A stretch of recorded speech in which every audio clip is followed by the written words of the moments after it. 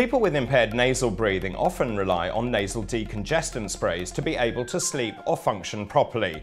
However, they often don't realise the harm that long-term usage of these sprays can cause. In this show, we'll talk about why people are overusing these sprays, what dangers they pose, and what can be done to stop this dangerous practice. This is EUFOREA News, broadcasting from London.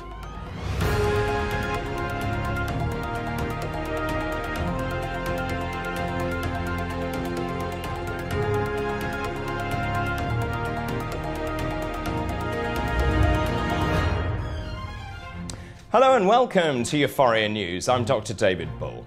Topical decongestants are typically used in the relief of nasal congestion due to allergic rhinitis, acute or chronic rhinosinusitis, nasal polyps, or upper respiratory tract infections.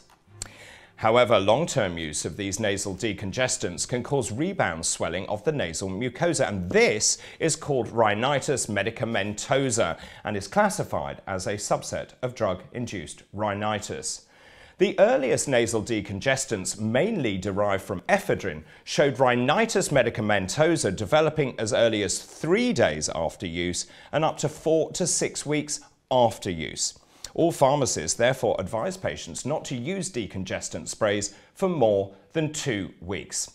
Well, here to tell us more is Mrs. Sophie Scheer. She is a pharmacist and PhD fellow at Ghent University in Belgium. Thank you very much indeed for joining me. Let's talk about your study. I actually have it here in front of me. It was published in the Journal of Allergy and Clinical Immunology, and you looked at rhinitis medicamentosa. What exactly did your study show? Well, we've actually taken the time that I think ENT physicians in their practice not really have, to really talk to these patients and see why they are using these sprays, why they continue using these sprays despite being warned by their healthcare professionals. And we were actually surprised by the answers they gave us. Patients don't want to keep using these sprays or drops, but they feel like it's the only thing that can help them.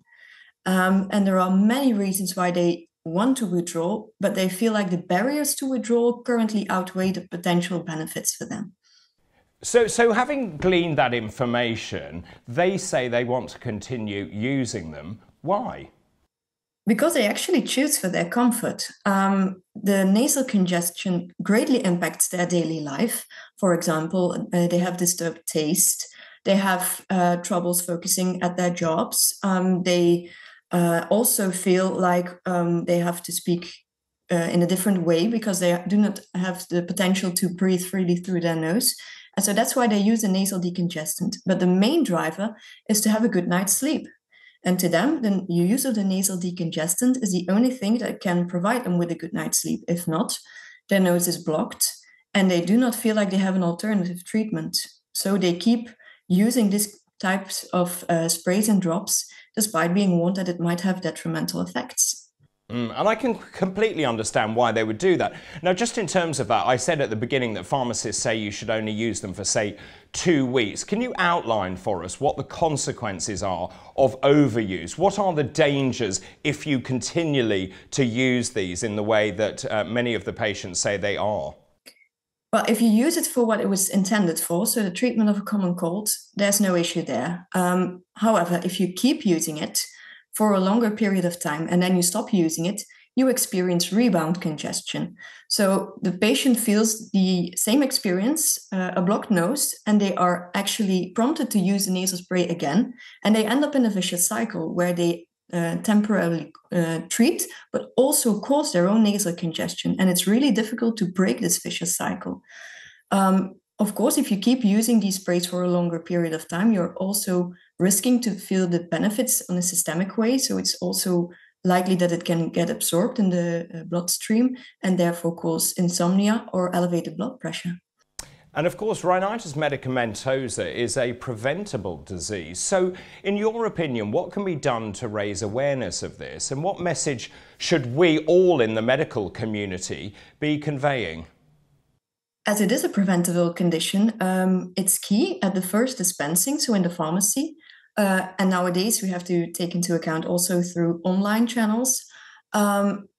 that this spray can only be used for a short period of time, so 5 to 7 days. And we also need to warn patients that if it's not resolved by then, the nasal congestion, there are other options. So despite the fact that they have a bottle where there's still probably some nasal decongestant available, they need to switch therapies. They need to find a physician to actually diagnose if there's another underlying condition that needs treatment. And if a physician sees a patient that's already suffering from rhinitis medicamentosa, I think we need to pay attention that we do not, how should I say this? We need to empathize, because these patients really suffer from their nasal congestion and they are ashamed. They feel guilty. Most patients know that they shouldn't use it for a longer period of time, but they do not feel like they have an effective alternative, or they consider themselves addicted and they postpone seeing a physician. So when we do have the conversation with the patient, if they are already suffering from rhinitis medicamentosa, is to be really gentle with them, provide adequate follow-up and alternative treatment. One other thing, let's just talk about the OTC status, that's the over-the-counter status of these drugs in many countries. What's the situation when you do look at the various countries in question? Well, in many countries, it's available over the counter. And I believe it's a good thing for the treatment of a common cold. If we would have to send everyone with a common cold to a general practitioner, this would cause a tremendous burden on our healthcare systems. However, we do need to get a good system of gatekeepers, like the pharmacist or the prescribing physician, to pay attention that when people come and visit them with the question of, I have nasal congestion, what should I do? That we pick out the people that are already treating themselves, self-managing their nasal congestion with a nasal decongestant. Because if it's over the counter, they can keep buying it, and we need to pick up if a patient is continuing to using treatment that is not adequate for them. And then I suppose finally, just carrying on from that point, let's just touch on the importance of collaboration, that is between primary care, pharmacists, GPs, also specialists. What should they be doing? How do they talk together? Well, most people will be seen by the pharmacist or their general practitioner, because nasal congestion is a very frequently encountered symptom. But we need to refer in time. If the nasal congestion cannot be adequately treated in the first line of our treatment position, so in the pharmacy or at the general practitioner's office, then we need to refer to an ENT doctor to actually have a look in the nose. Is there something that we're missing? Can we do skin prick testing, for example? We need to get to the bottom of what might be causing the nasal congestion and treat the underlying medical condition. Well, it's been a great pleasure to talk to you. Thank you very much indeed to Mrs. Sophie Scheer. Thank you very much, Dr. Bull. Well, joining me now is Professor Philippe Hevard. He is a Professor of Rhinology and Allergy at Ghent University in Belgium. He's also a EUFOREA Rhinitis panel member. Thank you so much for joining me. Now, I've just been talking to Mrs. Sophie Scheer about rhinitis medicamentosa, its causes and what can be done to avoid it. But from your point of view, can you just outline what are the dangers of taking long-term use of nasal decongestant sprays? Yes, the problem with the long-term use of nasal decongestants is that your nose is getting actually addicted to the effect of it. So normally our nose will swell and unswell from its own. It's our neurological system that regulates this swelling and unswelling. Now, if you take these decongestions too long, what happens is that the unswelling of the nose doesn't work properly anymore. It only works when you use the spray. So it's a real kind of addiction. And that's a problem, because then your nose will be blocked all the time unless you use the spray. And then you will use the spray more. And then again, it creates that your nose cannot unswell itself anymore.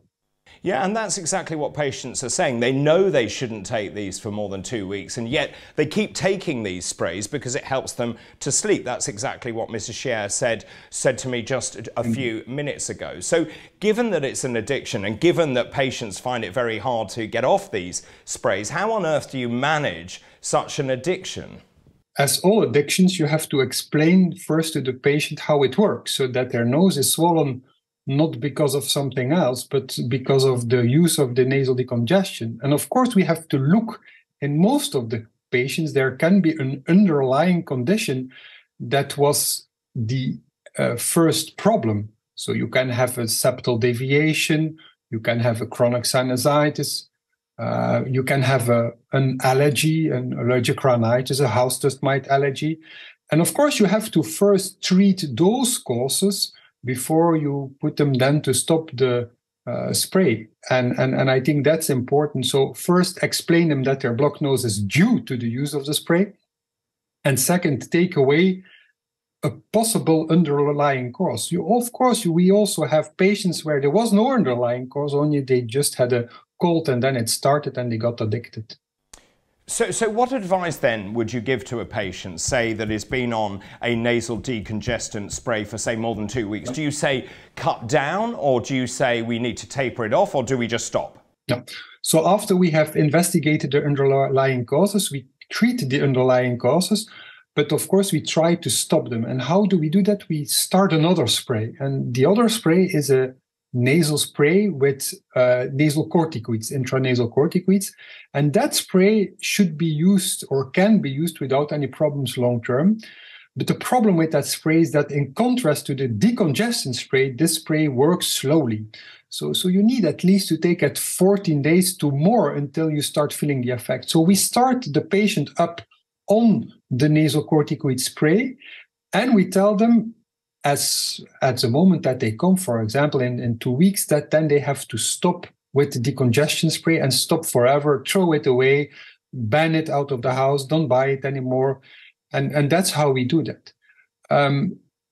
Of course, that looks more easy than it is. Some patients can do that, but we learned by the work of Sophie Scherer that, of course, if you help patients doing that you can be quite successful, but you really have to guide them through this process and explain them very well what the problem is. If that doesn't work, of course, there are other options. And we also investigated that you can, for example, the concha inferiores the turbinates in your nose, they are swelling, and in swelling you can cut a part of it.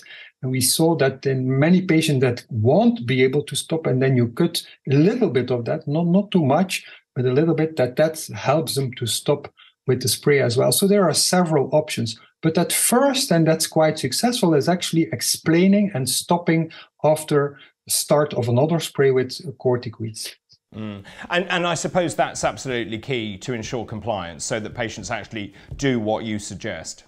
Yes, and that's the problem. As a doctor, we don't have time. We have long waiting lists, and we don't have time to guide the patients to that process. So we learned that if we do that in an investigational way, where they are where the patient have a good follow-up and they are guided through that it works then. But I'm not certain if a doctor get only 10 minutes to tell that and then tell the patient just stop, that it will always be that successful as we have in our investigation. Sadly, I think you're right there. It's always about time. Thank you so much. It's been great to talk to you. Thank you to Professor Philippe Hevard. Thank you.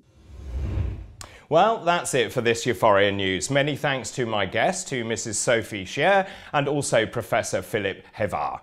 Really, really fascinating stuff. Now, you can find more information about EUFOREA. You can also register for the EUFOREA educational events on the euphorea.eu website, where you can also sign up to receive the latest news via email. And don't forget to follow us on social media on YouTube, Twitter, LinkedIn, Instagram, and Facebook. Until next time, goodbye.